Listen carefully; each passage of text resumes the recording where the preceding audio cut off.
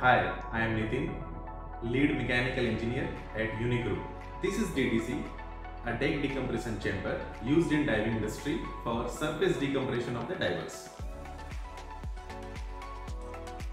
The main features of the DDC are, it is designed as per ASME WHO.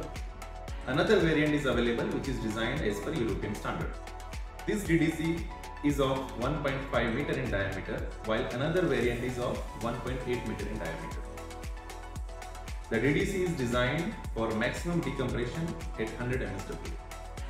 It consists of two compartments known as entry lock and main. The DDC also has viewport for each lock for an external observation and service lock for any supply to the divers. Standard occupancy capacity of DDC is of 2 men recumbent in main lock or 4 men seated.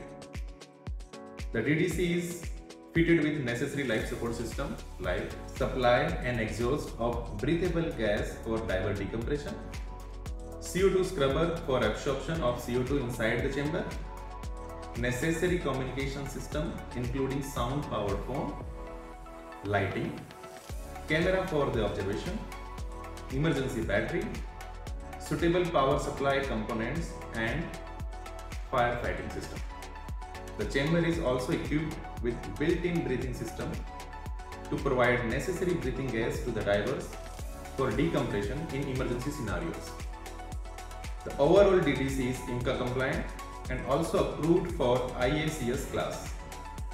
The DDC can be supplied as part of containerized dive system and can be installed on vessel integrated dive system.